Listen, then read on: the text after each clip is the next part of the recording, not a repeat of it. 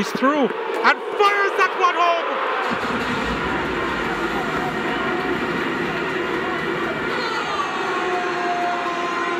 Arnett level. Marlon Allen comes up trumps. The boy who is winning over Arnett Gardens supporters' hearts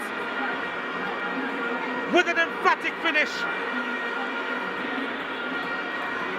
And finally, as far as they're concerned, the equalizer has come and it's 1-1.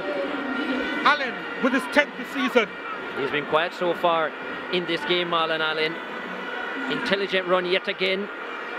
And Shamar Dial's had such a good game so far, not the strongest of defending. And outfoxed by the 20-year-old Marlon Allen. And now he's in double digits. And Arnett Gardens right back in this one. And they'll be thinking to themselves, yeah, we're used to this.